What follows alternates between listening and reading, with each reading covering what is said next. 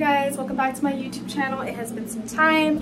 As you can see what's on my head, I'm actually going to be doing highlights. Well, I'm going to be trying to do them on my own. So you just use this tool. I've never used the cap method, so we'll see how it works. This is what we're dealing with. So we'll see what happens. I'm gonna try and use the cap method. Alrighty, so right now I have the bleach in my hair. I'm gonna just let that sink in all over, only the parts that I pulled with the applicator.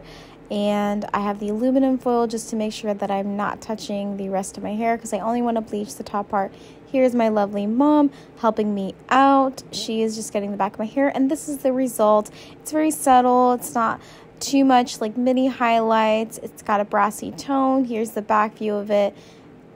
Kind of can tell, kind of not. I do recommend the cap method. I thought it was great. If you want a little bit of highlights. Thank you so much for watching. I love doing these videos. I love doing anything that's hair related.